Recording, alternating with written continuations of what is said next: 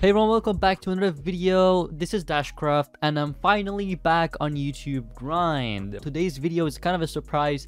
I'm starting a new series for DashCruft version 13 and I'm gonna teach you guys how to make a Discord bot from scratch. If your support will be consistent, then I will definitely consistently upload on my channel, so you guys will be satisfied. And this tutorial is basically made for everyone who has no idea how to make a Discord bot in general. So don't worry if you don't have any knowledge regarding coding or anything. Make sure to go ahead and check the links in the description down below.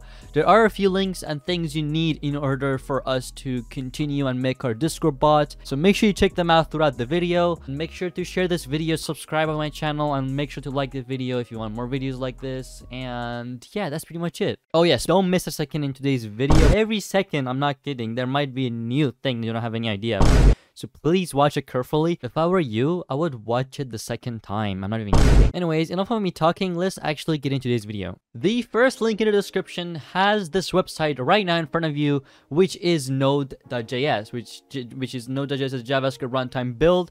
We need this to install discord.js inside of our JavaScript code. Well, discord.js is just a library, and node.js is a runtime build, is a JavaScript runtime. But JavaScript is a programming language itself. I hope I'm clear on this. Anyway, so we have an LTS and a current. Of course, I don't recommend current for everyone. LTS, in my opinion, is enough already. So go ahead and install ATS. Just click on this, click on save, then click on the installed content. And once you click on this installed content, it should pop up a whole installation. And I already have it installed, but go ahead and install it. It should be very straightforward. Just click next, next, next. It will install it for you. And that's pretty much it. The second thing you need is a code editor. So we have VS Code, we have Atom. I personally use VS Code. You will see throughout the video how I use it and stuff. Any code editor, even Notepad, honestly. But I mean, who would use Notepad for a code editor, right? Unless you do. Anyways, use Atom or Visual Studio Code. Then you should be able to code and stuff. So just make sure you have a code editor, basically. Then the third link in the description contains a Discord.js official website, which has the documentations, guides. It's a pretty handy website. Like, it's awesome in my opinion. If you want to know everything about this, just make sure to check out this website. And the way to install this is like this. However, we're not gonna get into the installing first because we have to set up our Discord bot first. So the first thing we need to do is first, when we install node.js, npm will also install alongside of it. So npm is a package manager for installing node packages. It's a pretty handy package manager. Honestly, it's awesome. It's pretty helpful if you want to save yourself a lot of lines of code and JavaScript in general. So anyways, so the first thing I want you to do right now, we're gonna start on how to do this. After you installed and follow the things I just mentioned, go ahead and open your file explorer, and I will recommend to make a folder anywhere throughout your desktop. For me personally, I'm just gonna go to my documents folder and create a new folder, and I'm gonna call it custom Discord bot. After you create this folder, go ahead and open your code editor. As you can see, I have Visual Studio Code on right now. Go ahead and click on File, click on Open Folder, then go ahead into your Documents, and then select Custom Discord Bot or whatever folder name you give it. Doesn't matter which location you put this folder, just put it somewhere so we can start our guide, you know. Anyways, click on this and then click on Select Folder. And then yes, I trust everyone, and then maximize this page. So the first thing you need to do first of all is open a new terminal here. And then I will make this a little bit bigger. Then what you need to do in here is type npm init. And what this is gonna do is basically gonna set up our package.json, which is really important if you want to make our Discord bot. So if this command doesn't work, that means you haven't installed Node correctly. If you encounter this issue, just comment down below so I can help you with it, or join to our Discord server, which is easier to help. So package name, I'm just gonna name it this, whatever is default. If you hit enter, it will be default. So version 1, sure. Description, I don't care. Entry point index.js, which is the common name for the main file. And then test command, nothing. Git repository, nothing yet. Keywords, nothing. Author, put your name, because why not? It's not really that important. But anyways, and then license this. Is this okay? Yes. And perfect. We have our package.json as you can see in here. So what you need to do right now is now install discord.js since we have our package.json. So go ahead into your browser. You can type it out yourself either ways, but I'm just going to copy this so for your sake you can see it. You just have to do npm install discord.js and then hit enter. And once you install this, this is going to install Discord is for you, and it's also gonna make a new folder for your node models, which is really important if you wanna. This is basically the source code of node.js, discord.js. So packet.json, latest Discord.js version as well, version 13, which is perfect. Now we need to create a new file, and then we're gonna name it index.js. So once we have index.js now, we're ready to code our actual bot. But in today's video, I'm just gonna start off by first logging into the bot, and then as we go through, and maybe a test command, and as we go throughout other episodes, I'm definitely gonna go ahead and show you guys a more advanced command as we go further and further. So the first thing you need to do in here is do const and then client. You can name it bot, but I'm just gonna call it client. And then we're just gonna first require Discord before this though. So I'm just gonna delete this. We do the const Discord is equal to new. Require Discord.js. What we're doing here is basically requiring Discord.js instead of our code. So whenever we use Discord in our code, it requires Discord.js. So we're gonna go ahead and do const client equals to new Discord the client, and then there we go. So Discord version 13 requires intents. You have to require intents for your Discord bot as well. So we're gonna stop right here, and now we're gonna set up our Discord developer application. That's gonna be the fourth link in the description down below. You gotta go ahead and click on that. We cannot progress yet because we need to still make a Discord bot application. So I'm just gonna go ahead and here and then go to Discord developer. And once you go here, you should be able to go to applications. And I have a lot of applications, so you might have nothing or have some. But what you need to do is click on new application and then make it personal, obviously, and then give it a name. I'm going to give it a test bot name, I guess. Create it. Then as you can see, we have an application in here right now. But this is not a bot yet. So to make it a bot, you have to go to the bots tab after you created it. Then click on add bot. Click on yes, do it. And then too many names you have using this. Of course, they have. I'm just going to call it testbot 101 maybe. And go here, bot, add bot, yes, do it. And there we go. I created my bot. The reason it told me there's a lot of bots for that is because my application name was already used a lot of times. So I had to put another name for it. So yeah, anyways. As you can see, we have the token area. Please, for your sake of good, never click on this button here. Or don't show your token to anybody, because they can actually hack your Discord account really easily. And in case you did it, go ahead and click on regenerate as soon as possible. So scroll down, and then as you can see, we have privilege intents. Click on this, and click on this. Make sure these three ticks are on because we need intents for a Discord bot. And then to invite this Discord bot to your server, you need to click on the OAuth. And in here, you need to click on URL generator. And then click on bot here. Then select administrator as a permission, and then copy this here. Then paste this in here, and what it's gonna do is gonna ask you to invite the bot to your Discord server. So I'm gonna invite it to my personal server. Continue, authorize, and yes, I'm human. Perfect, it's authorized. So now if I check my Discord server, I gotta check it. It's here, I think. Yep, perfect. So in here I have my Discord bot, I think. There we go, testbot 101. My Discord bot is in my server now. It's ready to be coded. Perfect. If you have done this so far, you're on a good track. Just follow up with me and you'll be alright.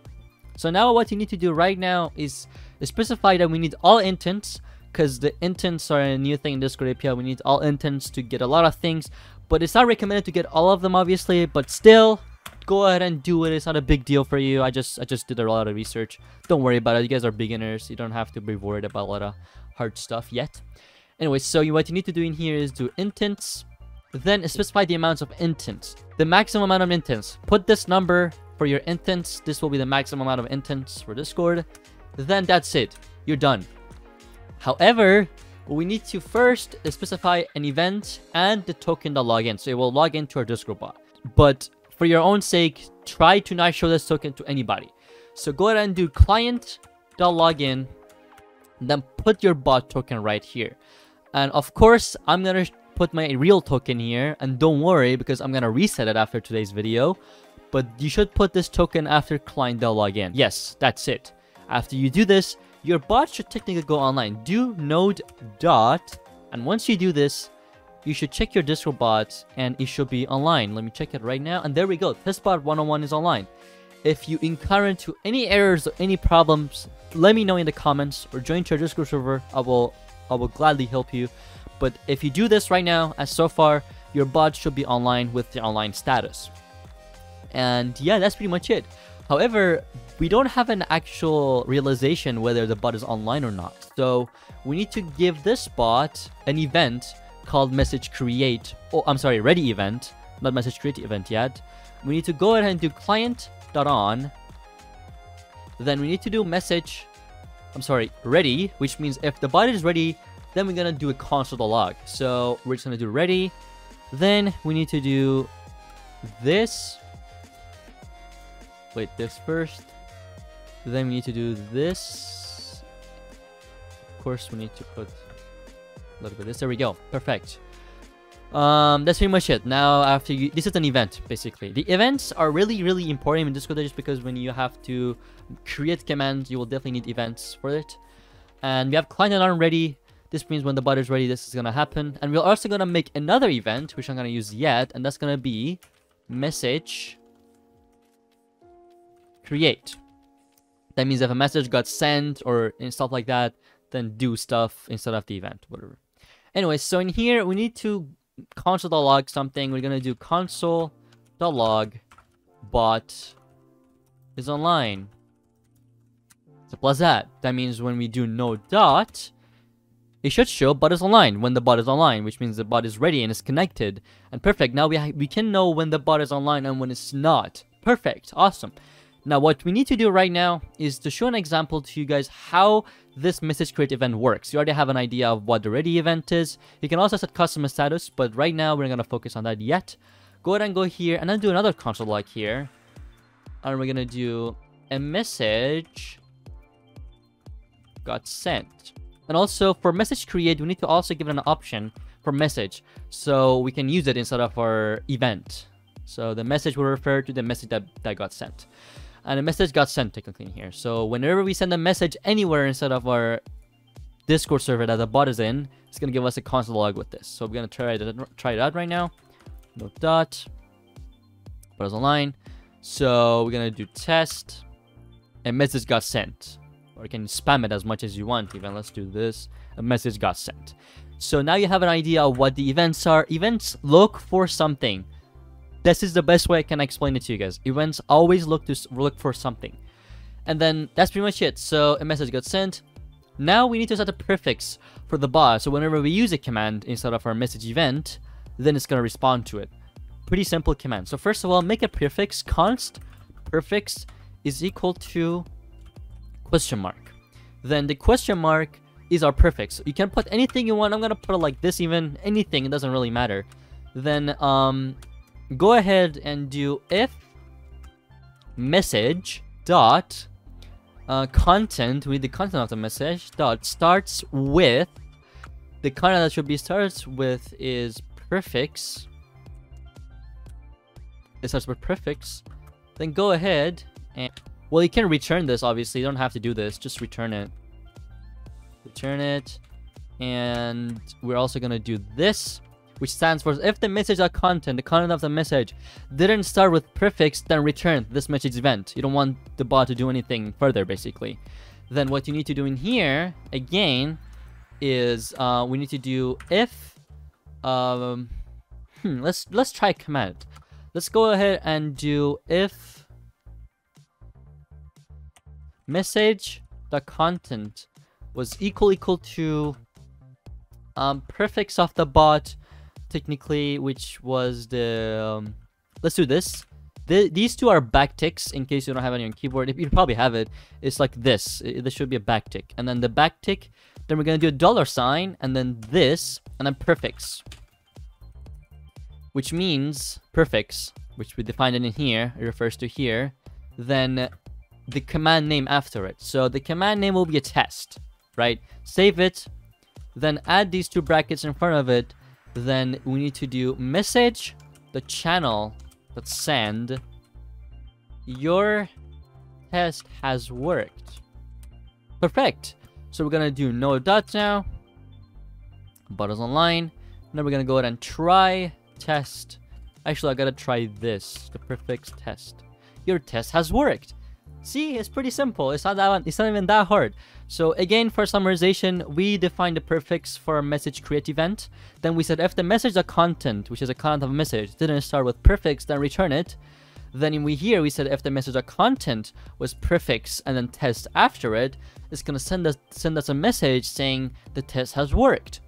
All right, you have successfully made your Discord bot, and congratulations. You have successfully made your Discord bot, and you should be able to make other commands. I recommend just practicing with this. So far, you should be able to understand all of these. It's pretty straightforward. And yeah, that's pretty much it. If this video helped you, go ahead and like the video, subscribe to my channel, and go ahead and share this video to your friends so they will also learn how to make a Discord bot. If you need help, just go ahead and join the Discord server. I'll be happy to help every single one of you guys. And I hope I will see you guys in another video. Bye, guys.